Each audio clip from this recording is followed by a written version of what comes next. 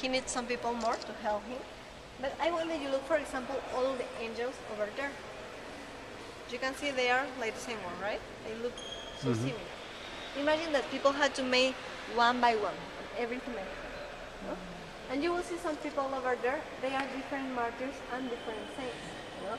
And I want that you look all the details of the artist made, for example, the clothes, right?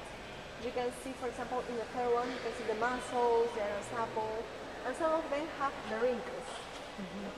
But the most amazing of that is when the artist wanted to do that, he made different pieces of wood. And when the artist wanted to connect all the pieces, he didn't need any nails.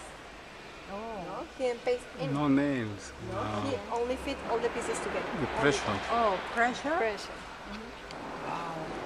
And well, the canonics, the priests used to sit down over there. No? But you know that the masses before were like 2 hours or more, right? And people had to be stand up a long time. Overall, people who sing the masses. So the priests had a trick. When they were tired, they used to close their chairs, and you will see like a faces over there.